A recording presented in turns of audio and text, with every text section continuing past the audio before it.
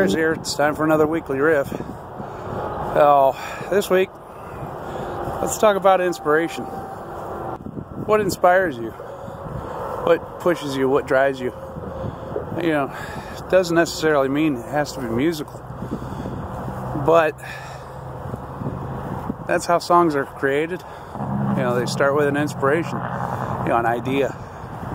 You know, where does it come from? For me, it could come from anything. You know, walking up this hill right now could be an inspiration. You know, sitting here in this truck stop.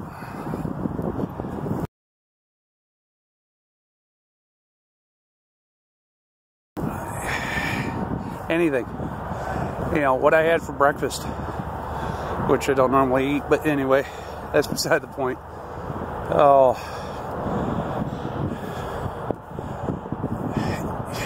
Inspiration comes from anywhere. You know, you can be inspired to write a song because your girlfriend left you, or you know, anything. You know, every song has somewhere it started. You know, sometimes it's not always a good inspiration, but the person who wrote that song was inspired to share their feelings or share their thoughts on any given topic or subject. You know, it doesn't matter what it is. You know, if you're inspired to write a poem about it, or write a story about it, or create because of it, then that's what inspiration is. You know, it could be a person, it could be a thing, an event, doesn't matter. What matters is you made something with it. You know, putting it into a musical context, you know, you get an idea, and that idea becomes a couple of words. Those couple of words become a verse or a chorus, you know, or whatever, you know, a combination of it. Next thing you know, okay, you've got these lyrics. You know, what do you do with them? Well, there's a couple things you can do with them. You know, you can leave it as is and call it a poem, which, you know, is not unheard of. Or if you have the ability to play a couple of chords on a guitar or piano or whatever, you kind of match up those words to a couple of chords, you know, 3 or 4 chords. Next thing you know, you've got a song. So, me, what I'm inspired by mostly is my emotions, what I'm feeling. You know, it doesn't necessarily have to be about any specific thing, just, you know, me, I'm, you know, just whatever. I'm not much of a lyricist. I used to write poetry back in high school, but there is a difference between writing lyrics and poetry. Not much, but there is a difference. You still have to follow certain rhythms and rhymes, and honestly, I'm not very good at it anymore.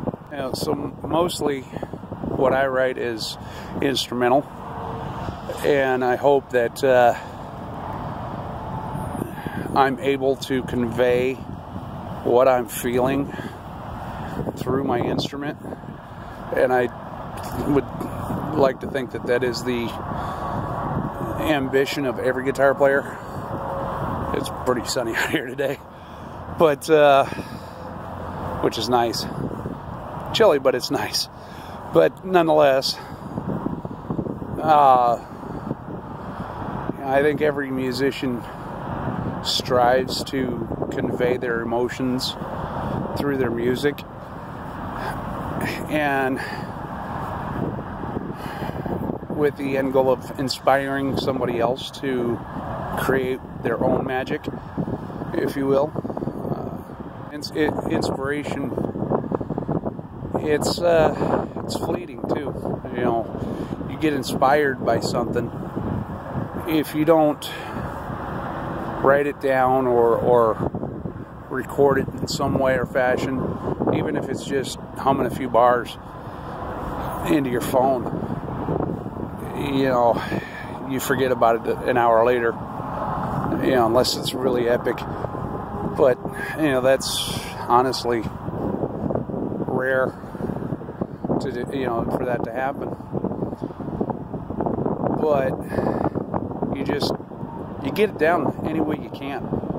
That way you can revisit it, you know, down the road and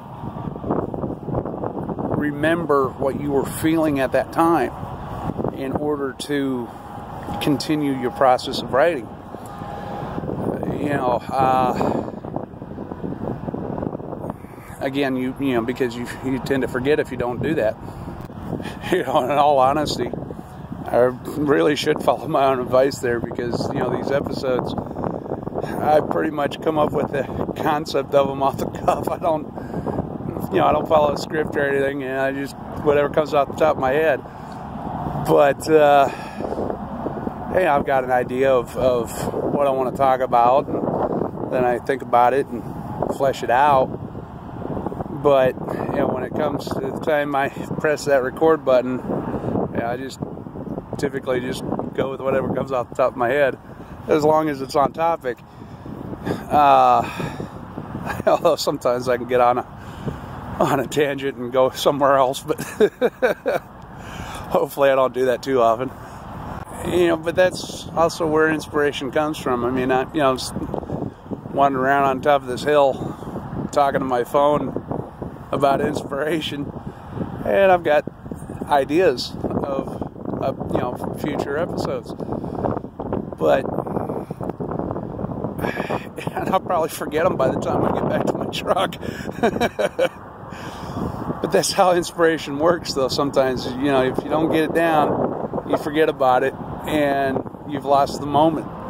So it's important to get your ideas down some way, whether, you know, like I said, you write down some lyrics, or if you're an instrumentalist, you hum into your phone, you know, the basic riff or whatever, you know, whatever you come up with, and you just go from there.